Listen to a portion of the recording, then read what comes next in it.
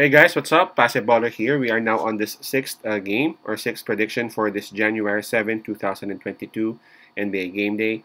This is the game between Minnesota Timberwolves with a record of 18 and 20, visiting OKC Thunder having a record of 13 and 24. This one will be played 8 o'clock p.m. Eastern Time, so that's 9 o'clock a.m. here in Manila. Before we proceed, I'm just inviting everyone who have not subscribed yet to our YouTube account or YouTube channel, Baller. Please click on the subscribe button below. At the same time, hit on the bell logo. That way, automatically, you guys will be receiving notifications whenever new videos are uploaded. All right, let's take a look at the Western Conference standings first for these two teams. For Minnesota Timberwolves, they're actually at number 9. And for their last 10 games, they have won 5, still decent. And approaching this game, man, they have won back-to-back. For OKC Thunder, they are at number 14 in the Western Conference. For their last 10 games, they are doing decent. They have won 5. Sadly, approaching this game, they are on a back-to-back losing streak. All right, so OKC Thunder, they would be enjoying the home court advantage. For the momentum, obviously, it will be in Minnesota's side. No talk about fatigue factor as both teams were rested last night. And here are the injury lists for both teams. For OKC Thunder, they only have 2 players out. That's Roby and Favors.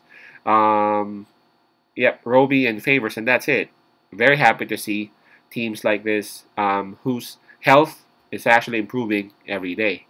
Now, for Minnesota Timberwolves,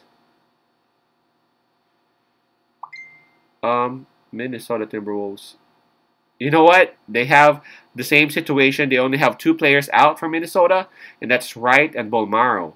So again, I'm happy to see such teams, man.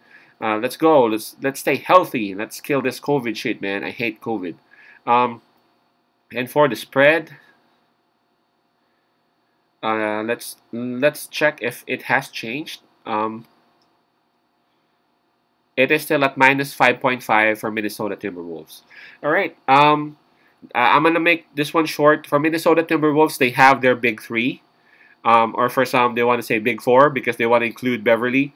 But really, all the 3 that I was talking about, that's kind of obvious, right? Karl Anthony Towns, Anthony Edwards, and of course D'Angelo Russell. But again, lately, Patrick Beverly, man, he has been very sharp on both defense and offense. So I can't blame it the others if they're calling them Big 4 instead. Right, my pick on this one would be Minnesota Timberwolves minus 5.5. Normally OKC is very good in hitting the spread, but 5.5, I guess that's that's a bit big for OKC to handle, especially the Big 4 is present for Minnesota. Timberwolves minus 5.5.